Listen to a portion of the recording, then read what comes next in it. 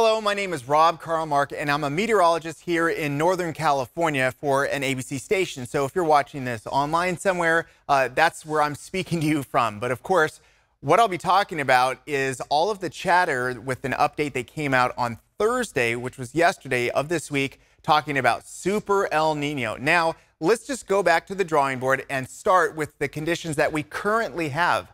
This is something called sea surface temperature anomaly. And what this is taking a look at how warm or cool the top of the ocean is compared to normal. So there is a baseline and you can deviate from that in any given year. And you can see even at the moment, some places are cooler, some places are warmer. But we want to focus on South America and the equator because what's going on is a true sign and signal of El Nino for the ocean surface temperatures. Very warm off the coast of South America from Peru to Colombia, Ecuador, and it starts to spread out at least from its origin. And then over time, as we start to flip over into fall and then winter and spring, when it starts to fill in the middle of this basin, that's where we monitor El Nino conditions. So in any normal year, you've got your trade winds, you tend to see cooler water off the coast of South America, then it bubbles up and you end up with a lot of warm water out on the other side of the Pacific. Well, when you have weaker trade winds along with other things going on beneath the surface, you tend to end up with a lot of warm water from basically one side all the way to the other. And that's what we call a classic El Nino pattern. Now, what we tend to see, and it'll be different all over the world, by the way, is for North America, we tend to see wetter conditions than normal from about central to southern California through the southwest, and then also through Florida. Warmer than normal conditions, and drier, might I add, for the Pacific Northwest. And that's just something that we see not every single time, but more often than not. So there is a statistical reason why we tend to talk about El Nino in this way. So what's going on? I just put these graphics in from NOAA and other resources. And yes, that's in fact what we're seeing. Warm water off the coast of South America. And then this is what we call the Niño 3.4 region. Again, this is some inside baseball, but if you just want to know what I'm talking about, and for those experts out there, this is what we're seeing right in this spot, because this is where we tend to see connections to how the atmosphere and the jet streams start to behave. Again, more often than not, in any given year, you're going to have stuff that just doesn't really add up to your typical El Nino pattern. In fact, some years you will not have it add up to that. But we start to see reinforcing things. Remember, that's the top of the ocean. What's going on underneath? Well, we actually have a way to measure this. There are ocean buoys that have sensors at depth so you can see what's going on. And underneath the surface, there is a lot of warm water that is transferring over. And then once it moves to the surface and then starts to move over with some of those weaker trades and just fills in that basin, these Kelvin waves is what they're called, really tend to reinforce where we're going. So knowing what's going on at the top, knowing what's going on underneath gives you a good idea of where we're going to be in the future.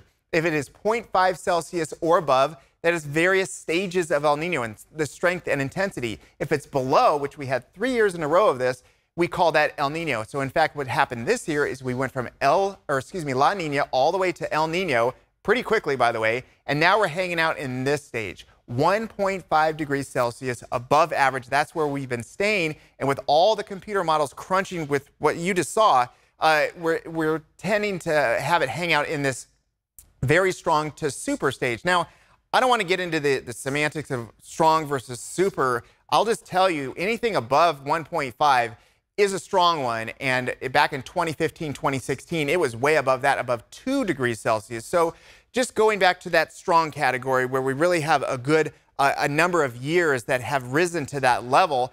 This is from NOAA, and they've got some of the Hallmark years from 82 to 83, 97, 98, among others. And what they have seen statistically is that we tend to see a lot of rain and snow in those years, stretching from the fall through winter and spring, and you end up in this zone right here where it tends to be much more noticeable that you end up with a lot more either rain or snow. Now, it's going to depend a lot on the snow because very often with El Nino, at least on the shoulder sections of the years, you tend to have a lot of warm storms. So higher snow levels, but those warmer storms can indeed hold more water. So you might end up with wetter storms that are warmer in the beginning. You'll have your snow in the middle and then warm and wet to end. So again, that's typically what we've seen in the past. Will this year exactly pan out? We'll have to see. Other things are happening in the background. The whole ocean basins all over the world are much warmer than they usually are, so that's a new wrinkle in the forecasting going forward.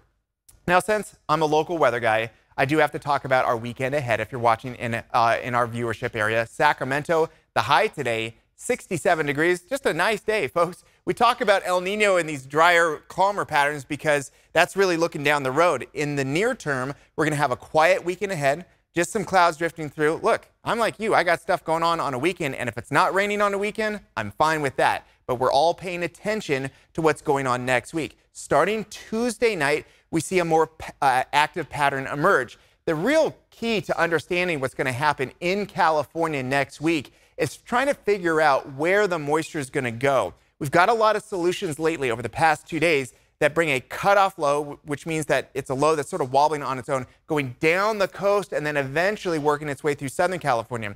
If I showed you this earlier in the week, we'd see a lot more rain in Northern California. So things are yet to be determined. There is some new information coming in that's changing the forecast in a couple big ways. First of all, we're dry through the weekend. That's easy. But starting next week, I do think what's guaranteed is that we cool down and we're going to have periods of rain chances. But it's the timing and the amount of rain and snow that we will all be watching going into next week.